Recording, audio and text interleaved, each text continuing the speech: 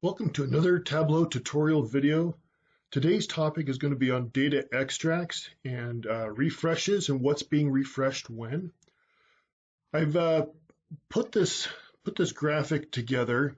On the left-hand side are your data sources. This could be an Excel file, could be a PDF, could be a SQL server, Google Analytics, whatever.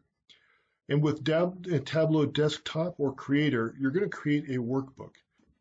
Here are your two options in the upper right-hand corner, a live or an extract. Live data is going to be referencing the underlying data sources themselves. It's a little bit of a misnomer for live, and I'll show you why a little bit later in the video. The other option is to create an extract. This is going to basically be another copy of your data.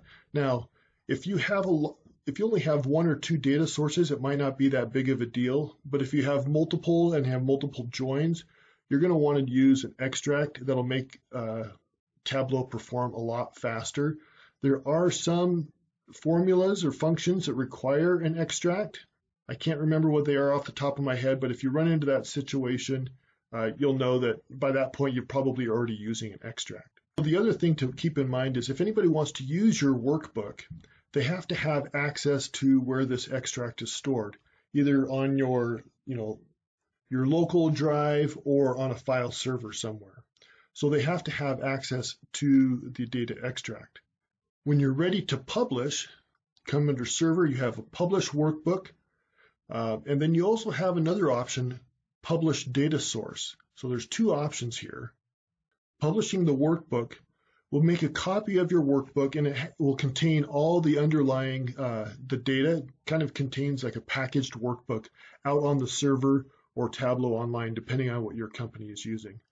Now, anybody that has access to Tableau Server or Tableau Online can go out there and access that workbook and do all the queries and actions and dashboard, interact with the data just like you would normally, like you would expect a viewer. They can't download it and create it. That can only be done here at this desktop and Creator. The other option is you can have the published data source. When you have a published data source, other people with the desktop and Creator license can now use this published data source that you have up on server and online. Okay, so there's a lot of talking about published and extracts, and where this really becomes important is a change in your underlying data source to be impacted here. You have to refresh your workbook, and you have to recreate the extract if that's what you're using. If you want it to be published with the new update, you have to republish the workbook, and you have to republish the published data source. So in theory, you could have a workbook that is from a week ago, was refreshed a week ago. You could have a workbook here on your desktop that was refreshed 2 days ago, and then you could have your underlying data, which has been refreshed today or yesterday. Now let me show you something about the live data that's a little bit confusing. Here I am. This is my data source. You can see here brands, type, everything here, Toyota. I'm going to go to my underlying data source, this file here called cars, and I'm just going to change this from Toyota to Toyotas. I'm going to save the file. And now when you come here, you immediately think that, oh, it should be updated. Well, it's not. Now, what you need to do to refresh the data is select here. I'm going to close that first just to show you so we can do that. Refresh the data. And now you see Toyotas. Now, I'm going to show you this next thing. I'm going to come here and I'm going to change it back to Toyota.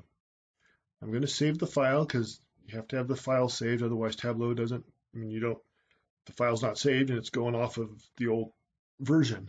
Okay, so I've got the file is still open. Now when I go to refresh it, it's going to give me an error message because it can't read the file because somebody already has it open. So I'm going to select refresh, unable to complete the action because the file is being used by another process. Go ahead and close that. It's going to give you problems here.